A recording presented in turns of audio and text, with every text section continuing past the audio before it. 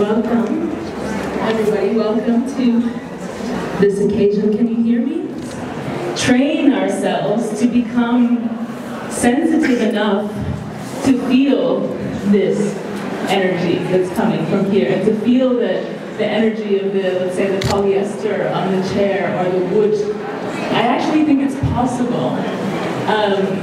I mean, it would take some work, but I think it's beyond, you know, it's not just the imagination. I think we can work on listening and becoming sensitive to these energies.